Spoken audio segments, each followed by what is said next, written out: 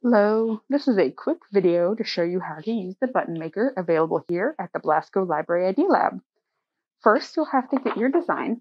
This might be something you drew, something you created digitally, some scrap paper from comics or magazines, and you line up the circle hole punch and squeeze.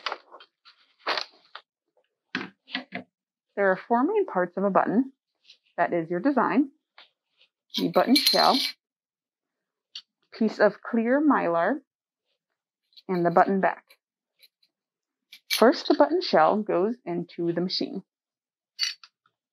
Then your art or design, and then the clear piece of mylar. You slide it underneath the lever and pull down all the way. Next, you load the button back. You want to make sure that the zigzag side is facing up, because if you put this side in, not only will your button not have a pin, it will also jam the machine. So make sure the zigzag is face up, place it in the machine, slide it under the lever, and pull all the way down. You slide it out once more, and there is your button. And that's how you use the button maker here at the Idea Lab.